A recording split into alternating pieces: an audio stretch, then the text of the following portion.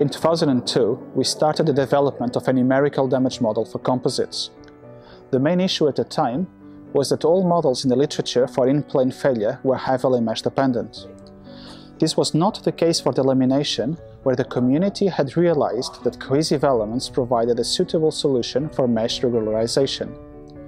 For other materials, Bajent and co-workers had proposed a regularized crack band model.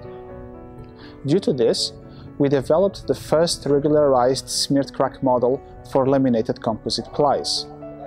This was a challenge not only from the formulation and implementation points of view, but also because the model would require material properties, namely ply-level translaminar fracture toughnesses, which nobody had measured previously. So we had to develop tests for this as well. The stability of smeared crack models made this model particularly well suited for structural design, and this model has now become available in the leading finite element software package, LS-Dyna. The price to pay for the good stability of smeared crack models is accuracy when modeling interacting cracks or kinking cracks. This was an issue with which we came across, for instance, when modeling certain open-hole tension specimens, where the layup is such that failure is governed by the interaction between matrix cracks and delamination.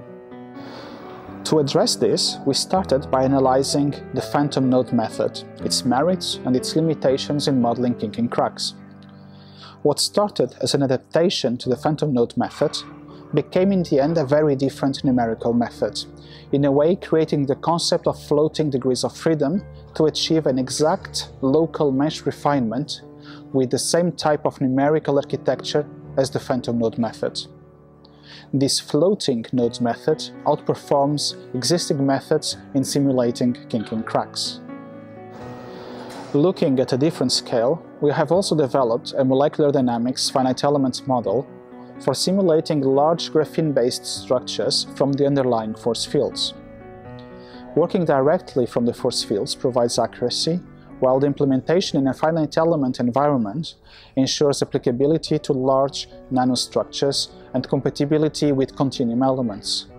Given the multiphysics applications of graphene, and that the formulation from the underlying force fields lends itself naturally for multiphysics simulations, our model represents electromechanical effects very efficiently.